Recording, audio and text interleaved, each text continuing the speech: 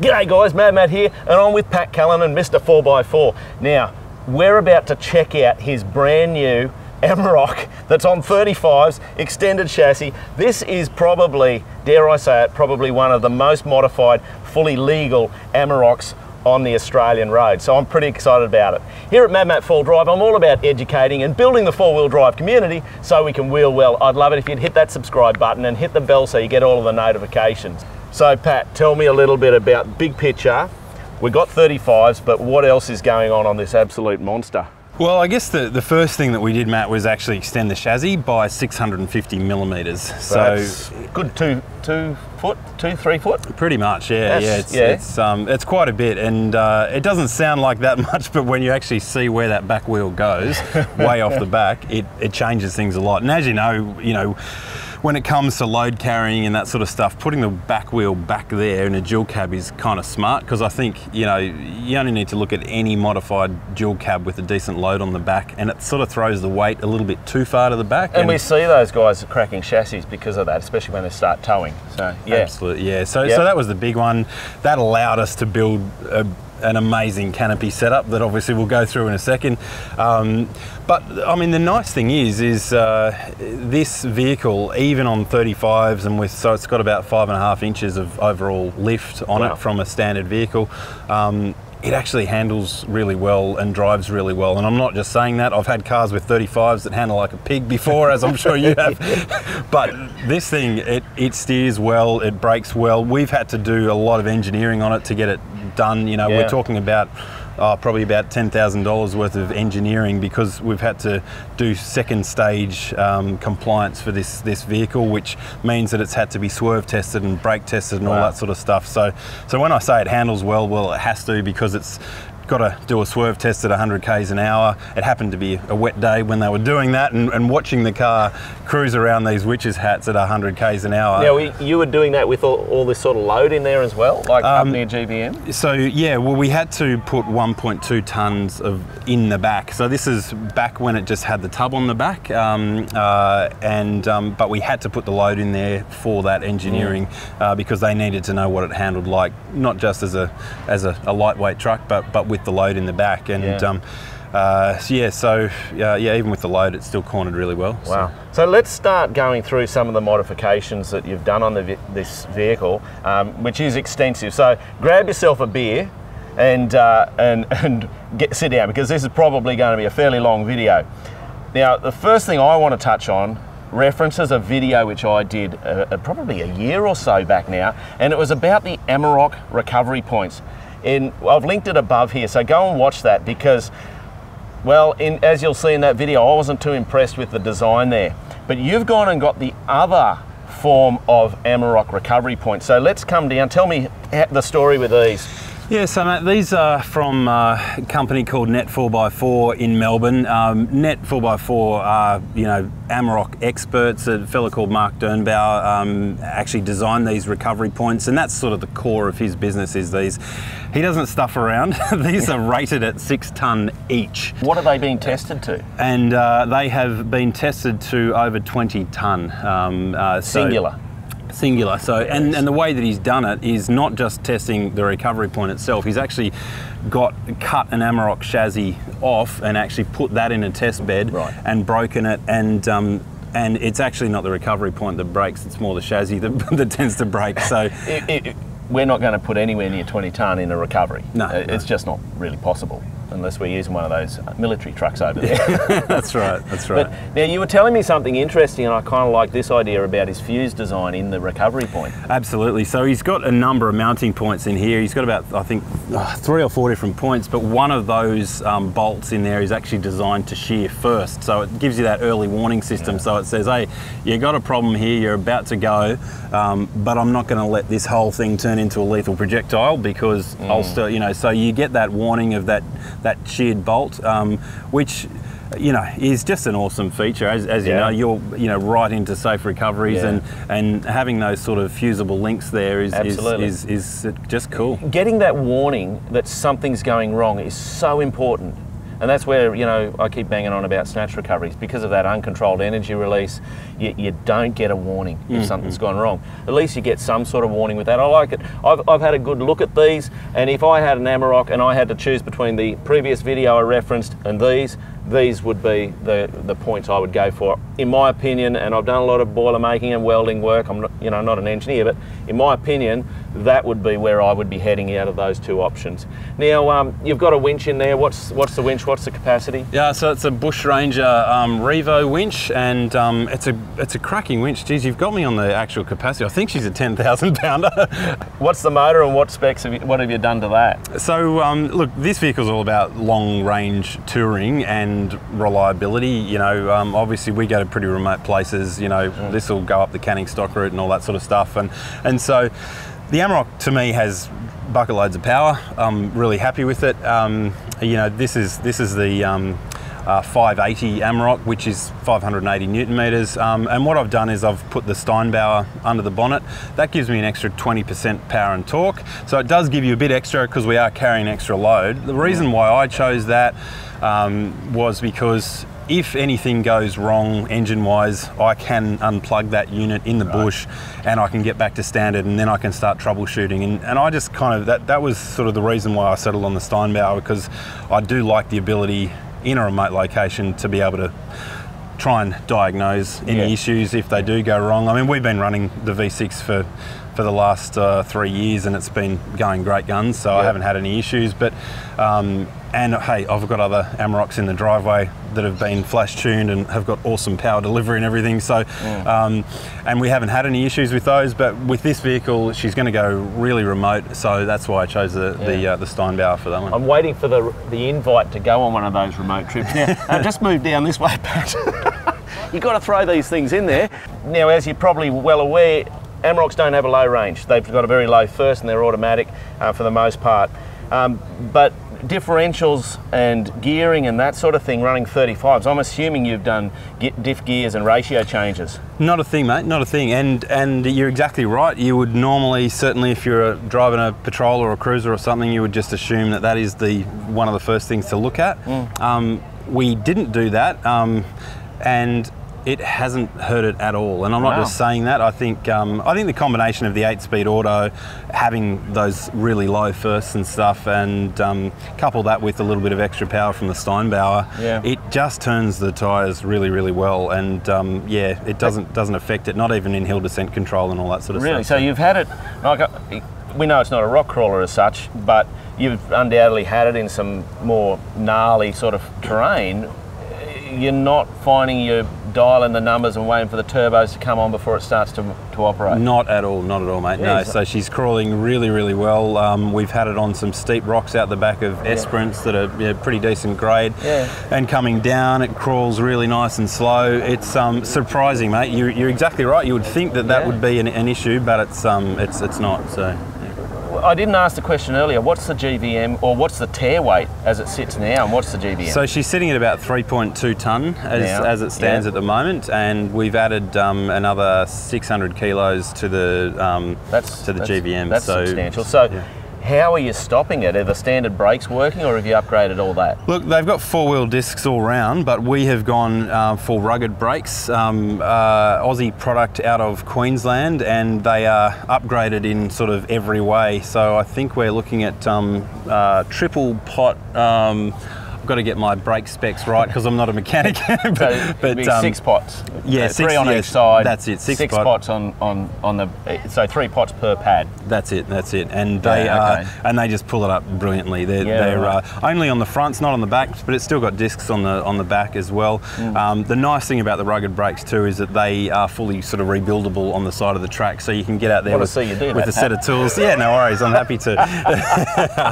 Hopefully, but if you do get anything stuck in them or anything, any rocks or anything, you can pull things apart and have a go. But a lot, I mean, bigger capacity, bigger, kind of bigger everything, I guess, in terms of performance. And these guys have got a race heritage, so they know how to build something that is rebuildable, that needs to be done in the pits and that sort of stuff. So they took that as well as plenty of 4-wheel drive knowledge and put that into the product. So it pulls up great, which is all I care about. So well, that's it, and so that's pretty impressive stuff.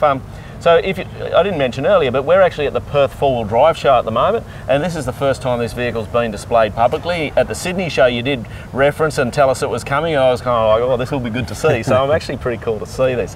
Now, it's about 40 degrees today, Pat, so let's get moving on. Before we do, mate, I just got to show you one of my toys. So, we've got a bit of a lift. So we need our little side steps. You're getting old and soft. I am, mate. I am. That's cool. Again, we're thinking touring spec, but what's going to happen with those if you hit, we're on a ramp over angle? Because a longer wheelbase, your ramp over is quite reduced. No, 100%, and that was a big consideration with these. I guess it's an interesting thing. So they're absolutely not rock sliders, and if you do get, if you do take the full weight of the vehicle up onto them, no doubt you'd have some damage. The nice thing about them though is that they actually mount significantly higher and fold up to be significantly higher than your standard side steps. So as you know, your chassis based ones have the big bit of tube coming out, and so you're losing that clearance. The nice thing about this one is it's not mounted to the chassis, they're actually bolted to the body. So they just sort of come out and up. Look, we've done some things that have challenged the ramp over on the car so far, and they've been absolutely fine. So we've taken a few knocks on the brackets. I guess when you think about it, as long as you're buying the product to suit your needs and understand your needs, fitting something like that, worst case scenario, you munt that, you're not munning the silly vehicle. So you might be up for whatever those costs to replace the side, but I'd probably rather that than completely destroying my sill. Well, and they're just plain old handy. When you got 35s in an AMAROK, it's actually a pain to get in unless you got them, and they come down to a lower height than a standard side step. So it's kind of, I'm absolutely thrilled with them in practice. So there you go. But you look thirsty, mate. It's a hot day in Perth. Flies are good. Can I perhaps get you an ale or something? Or? Oh, mate. I've seen your videos about this when you did the prototypes. So, beer o'clock. So it's always important to have a beer on tap when you're off road. We'll even get you a nice chilled glass, mate. So didn't I come to the right place today? Fantastic. Well, now what beer am I drinking? Well, mate, this is actually Carlton beer, and look at that, first pour of the morning. Fantastic. And is it cold? Well, you tell me, mate. You tell me. I'd hate to leave you alone by that. So. Cheers. Making videos is hard work. We're going to stay around here for a while. I hope you're enjoying your beer at home. Now, I noticed before when I stuck my head underneath that you've got dual tanks, fuel tanks that is. Yep. So how's that work? Are they two separate tanks, and what's the capacity? Yeah, so we've got 185 litres of fuel under there, so they're custom tanks to suit the longer chassis. So we had a good think about where we wanted the weight on the vehicle, and I sort of wanted it centralised and low, as most of us do, to keep the centre of gravity down and everything. Yeah, so we've actually got two tanks under there that feed into each other, and we've just got the single filler up here. This one here? That's a diesel up there, and underneath there, that's the AdBlue. Oh, okay. Under there. So you've got 180 litres in two tanks that are basically essentially one tank, no transfer pumps or anything like that. Yep. What sort of fuel economy are you getting? So we're getting about 13 litres per 100 out of it. So I'm not real good on the math, but that's what, 1,500? Yeah, about 1,500 Ks I worked it out as, so yeah. So if you were to do a real remote desert sort of trip where you're unsupported, wow. Yeah, so it's... Couldn't quite do the Canning. No, Canning's 1,800 or something. Yeah, 1,900 really to be safe. Although you can get fuel at the halfway mark, so so it'd be certainly easy to do. Yeah. And I mean, I suppose if I really wanted to, I could probably throw a few jerrys on the roof if I wanted to do something longer. But yeah, as it is, it's pretty good. Obviously, in some of those situations, you might use a bit more because of deep sand and everything. Yes. Look, I was thrilled. I think it's partly because we haven't gone too high in the roof. You know, when the tent is folded down, she actually sits fairly flat up there. So yeah. Okay, so moving forward, after we've had our beer, we then get a coffee. Well, I think I'll just show you that. Yeah, I don't want the coffee. In terms of the beer, we'll just reveal. It's pretty cool. So we have it's a proper keg. It's a proper keg. So Now, I think this is worth mentioning. This, I mean, so we've got a 50 litre keg here. We've got the full 2.6 litre gas. It's all on a slide, built by Camp King, who did the canopy, and people have had a lot of questions about that over the weekend so far. And like, what day do you go to AA? Let's not talk about that. But I mean, people have quite rightly said, well, where do you get the kegs from? You literally rock down to your local pub and you say, what do you got? And you've got to make sure that the fitting's right. So that's got a CUB fitting on it, which is a D-type coupler. And all pubs around Australia will have a CUB type of beer in stock pretty much, and most of them carry things, you know, they carry a couple of common beers like your VBs and that sort of stuff in stock all the time. So the theory is that I'm running low out the back of Birdsville, I can rock into the Birdsville Hotel, swap my keg over and chuck in a new one, then I'm okay to cross the desert. So. All right, that's fantastic. Now, so we've got that, then we've got these drawers setting up here. So how does this all work? Yes, so I'll show you our pantry. This is Camp King's design, so I just threw them my accessories and said, can you please make them fit and make it look pretty? And this they came up with, which is, I think, pretty nifty, because we've got a pretty slim space here, but this just folds out like so, and here is my pantry. Okay. And that folds up there, so yeah, everything is accessible. Slides out, all that sort of gear. You've got your cutlery in here. Yeah, okay. If somebody was wanting something like this for their own vehicle, are they going to be able to get this from Camp King, is it? Yeah, no, absolutely, mate. Yeah, Camp King up in Brisbane. They built all of this. I mean, obviously I supplied the coffee machine, the fridge, the keg, all that sort of stuff, but but this is all their design, and we've got other fantastic features up there, like the 12-volt oven. Yeah, the pie warmer. Very good. The little stereo and everything, and our cooking is over here, so we've got our ceramic cooktop, and that's what, 240 volt? Yeah, so 240 volt. Plug up there, and we've got a plug up so here. What's we'll probably get to the electrics, which are on the other side. There's obviously plenty of it. Yes, yes. So we'll get around there. What's in this locker down under here, Pat? So we've got the ARB twin compressor in there, as well as a bit of other storage gear in there. Are these proving to be dust resistant? Oh, they are, mate. I mean, you can sort of see around the edges there's plenty of dust, but in the actual inside it's been great, and we drove through quite a bit of bull dust on the way across to Perth. So yeah. All right. So we move around the back. Yep. I'll bring the camera around, Bill. So you slept here last night? Yeah, let's say what I did, yeah. All right, so you got two spares on the rear. You got two exhausts. Yes. You got two recovery points. Yep. You got a locker in the back. Okay. What's going on? Yeah, a little locker there. So that's pretty handy. She's locked up at the moment. But recovery gear. All the recovery gear's in there. Okay. And what's the story with the rooftop tent? So the rooftop tent is pretty nifty. So I'll what we've done up here is we've got a bit of luxury. So it's obviously got our double bed up here, but what we've come done around here with the camera and up the top is it's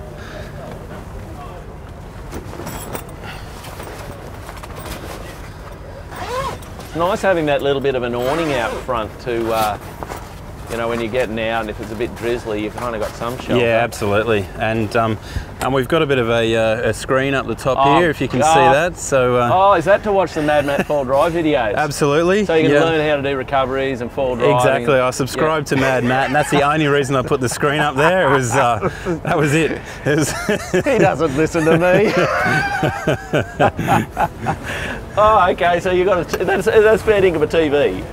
No, well, that's just what is it? It's just basically a projector screen, and we just did a print of a TV on there. Oh, okay. And but we've got a little mini projector to project up there, so you can watch your Netflix, your Mad Matt, and everything up there overnight. So just project onto the screen. But but there's another little secret up there that you might find that is sort of around here. So We like to go camping in cold climates around Australia, and we like to go camping in the snow, and we like, and even as you know, Mad Matt, the out in the red centre, it can get bloody freezing when you're out there. So we've got ourselves a little diesel heater, and I've used it twice and it is unbelievable. So this one's a Webasto one.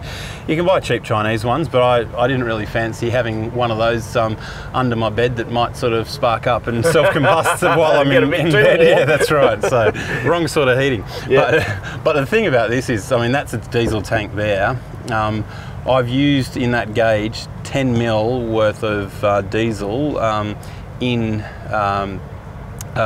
2 nights, 2 full nights. So that's a month worth of cold nights. It is, yeah. Like I calculated it, and it'll run on that little tank for over 100 hours. So do you find once it's warm, you turn it off at night? It's got a thermostat on it, so you can temperature adjust it. So I found that if I turned it up to 24, it was like an oven in there, right. But I dial it down to like about 18 degrees or something, and that's fine. And it does use a little bit of 12 volt to power the fan through there, but I went to bed with the batteries on 97% and woke up with them on 96%. 1% of battery overnight. Wow. It's like, and if you don't have the storage for the diesel tank, you can plumb them into your regular diesel tank, and which I probably would have done in future, you know, if I had have. But I also when I set it up, I sort of thought that I was worried about not knowing about how much diesel it was using, so I kind of wanted to visually see it and go, I'm not, you know, I'm not in the middle of a desert, and I've just used all my diesel overnight. Oops. And so we've got another cabinet here. What are we keeping in this area? So that's just spares and tools and that sort of stuff, and I've got to get the keys, mate. She's locked up. Okay, and then so here's the nuclear power plant. Geez, that's 3,000 watt. Is that another? Yeah, so that's the battery management system there. So that sort of decides whether you're getting, you know, whether your best power is from solar or the alternator or 240, and it can charge from both at once. So it'll charge your solar while you're driving as well as from your alternator. And this is kind of, I'm just so thrilled. Totally 12 volt. Up in Brisbane did the installation on it. All Red Arc gear, and it is. Just an absolute joy to have this, and because we've gone massive overkill on the inverter, 3,000 watts there, that means that we can run just about whatever we like. So you can run an electric kettle or anything. Well, we could you could literally run a household dryer on it. So, but it means, I mean, I'll show you over here, you know, here's the $29 Kmart sandwich press. We all know what it's like on, day 5 of a desert trip when your bread starts getting a bit dry and stale, and you're getting Jack of the Wraps, and you've got a cheese toastie banging out on one of those things. It is freaking awesome. So I'm going to put on another 50 kilos driving this, but no. Beer and cheese singers in the desert with Pat. That could be a show there. It could be, yeah. Okay, and you got some nice lighting up above us here. Have they got the bug lights in them as well? It does, yeah. So you can turn off or you can run both orange and or just orange alone. That's worth having. That really does make a difference to the mozzies and bugs that want to come and gather around your lights. Yeah, that's it. Okay, and then another storage locker here. Yep, that's just for cords and things in there. Okay. But plenty of room. Okay, water tank? Water tank, so we've got a 75 litre water tank under the belly of the vehicle as well. So so plenty of water storage there. We've got the Rhino rack on top. We've got a Red Arc solar panel on the roof. What wattage is that? It's only an 80 watter. So I just I didn't want it to take over the vehicle. I've got room on the Camp King canopy there to put another panel or two up there, and I may do, but I sort of want to keep the wind resistance down as well, so I might do that later on. Well, it's going to depend on, do you tend to, when you're filming, does the camera crew tend to charge off your vehicle, or they got their own camera? They've got their own, so we forgot to mention actually, the reason why we've got the inverter there, but we forgot to mention the batteries. I've got 4 lithium batteries there from Revolution, and they're 460 amps. They're designed for for really quick discharge and recharge. So you can get, there's about 3 or 4 different classes of lithium batteries, and those ones are right at the pointy end. So that means you can just, you know, rip power out of them with a 3,000 watt inverter that just goes, yep, I'll power your coffee machine, I'll run your sandwich press, I'll run your coffee machine, which is 2,000 or about 1,800 watts. And it'll do it no problem at all, and then you can throw the power back into them pretty fast as well. Right. So okay. Well, are there anything else that you think people want to know that we haven't covered off? I mean, this has been pretty extensive, I think. It has, mate. It has. Look, we will be going into a bit more detail on mr4x4.com.au in terms of. We'll link that down below in the video. We'll link to this content. Yeah. Awesome. Yeah.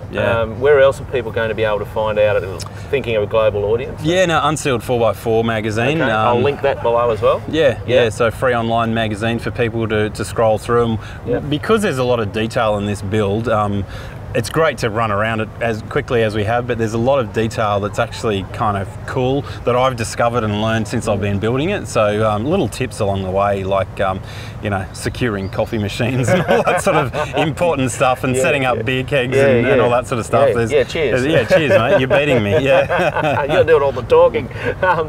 So the only problem we've got now, Pat, it's great to look at this, and in reality, when the AMAROKs first hit the market, I got to be honest, I kind of thought, they're just going to be for the soft roader. I think you're probably starting to prove us wrong. But the only way we're going to take this and do the next level is I think we need to go on a trip together, and I need to have a wheel. And then I can come and tell the people what I really think. And see if you've changed. Should I trust him? I don't know. Someone with that name and I don't know, and that head. I don't know. Good points too. I'll just keep twisting his arm and working the angles and see what we can do. Maybe there's a video coming up. Actually, sorry to interrupt there, mate. We are actually doing a documentary on Channel 10, which was actually the point, and I think I forgot to mention that at the start. So Network 10 in Australia for our Aussie audience, early February 2020. We're doing a documentary called Building the Ultimate 4x4. We're talking about touring 4x4 here, not rock crawler and that sort of stuff. And we're going to be taking people through the entire process from when we first chopped the chassis through to engineering. We've filmed the whole process because I've learned a lot along the way too, just to go, oh, right, so that's what you need to do. And then we send the paperwork off to Canberra and all this sort of stuff. So there's some cool stories, and a lot of stories that we're going to be telling of the companies that helped us along the way, because I think what people don't necessarily appreciate in Australia is that we are the world home of 4x4 touring. We build the best products, and we manufacture and design the best products in the world for our sort of touring. For that, if you want products that are reliable and trustworthy, and that's the sort of story that we're trying to tell. It's not about some bloke in his fancy AMAROK. It's about telling the story of these awesome companies like Net4x4, who build those amazing recovery points and stuff. And I think often in Australia we're good at looking to other countries and saying, oh, they're amazing, look what they've got. When it comes to four-wheel drive touring, as you'd know, it's we do it pretty good. we do all right. I mean, as we're filming this, SEMA's on in Las Vegas, and I've got to get to that, but the number of Aussie companies like MSA, they're over there with their brand new towing mirrors, and companies like that are getting Australian innovations out there on the international market. I think it's fantastic. I absolutely love it, because it's just the creativity, and we get here and we prove it, we take it out. You're going to beat on this thing for the next however many years, and you're going to come back, if we did this in a couple of years' time, and you're going to say, well, I got this wrong, and that didn't work, but I've improved it, and there's the innovation. You talk to Camp King, next thing they're doing something better because you found something that didn't work, I guess. Absolutely. So pretty exciting stuff. I'm hats off to you. Oh, thanks, mate. You can't take that off. All right, guys, look, I hope you've appreciated that. I've really appreciated your time, Pat. Thanks, mate. Cheers, mate. Delightful. Excellent. And I'd love it if you'd hit that subscribe button, and make sure you hit the bell so you get all the notifications on the Mad Matt 4 Drive YouTube channel. Everything about this build, we'll link as much of it down below. Hopefully Pat and his team can send us other links as things updated, and we can just add them to the video, so over time you'll get a bit more resource of what's been here. All right, thanks so much, guys. I'm Mad Matt. Stay safe on the trails.